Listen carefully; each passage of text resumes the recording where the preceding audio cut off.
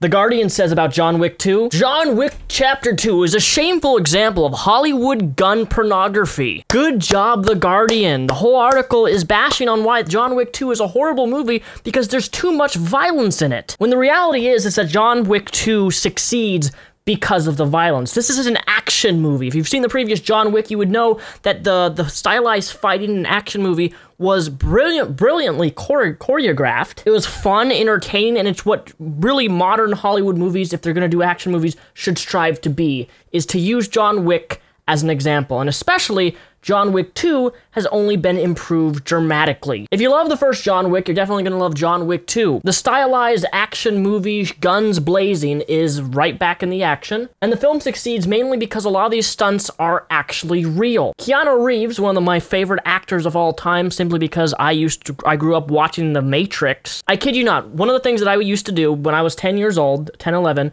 is I would watch The Matrix, right?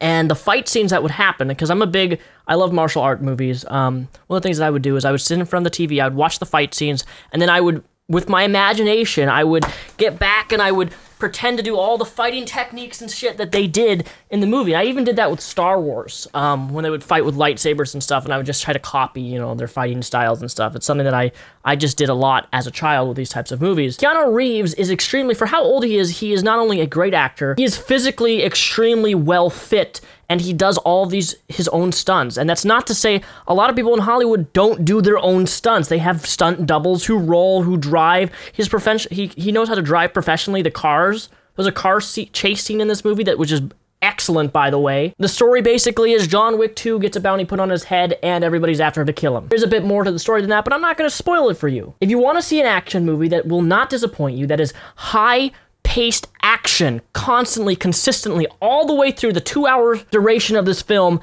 you will not be disappointed. And that may actually be kind of a weak point because this film doesn't let you breathe.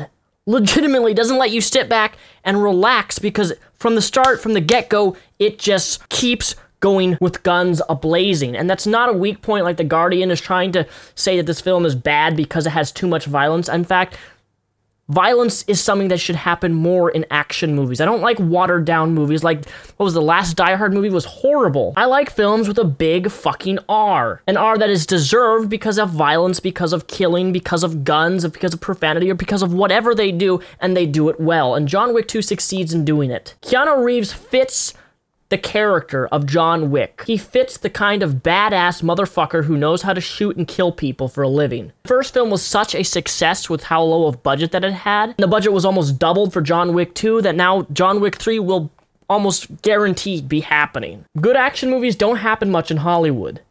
And because of that, that's why I'm recommending you go see John Wick 2. Hollywood's known for distorting and making horrible action films with tons of CGI, with tons of stunt doubles, with tons of wires, a huge turnoff to me in those types of films. And a lot of the rolling, a lot of the fighting, a lot of the choreographed fight scenes are so well done that it will keep you at the edge of your seat for the entire duration of this 2-hour flick. So have you seen John Wick 2? If so, leave a comment down below and let me know what you thought of John Wick. And as always, I will see you guys tomorrow for Facepalm Sunday. Thank you for watching this video.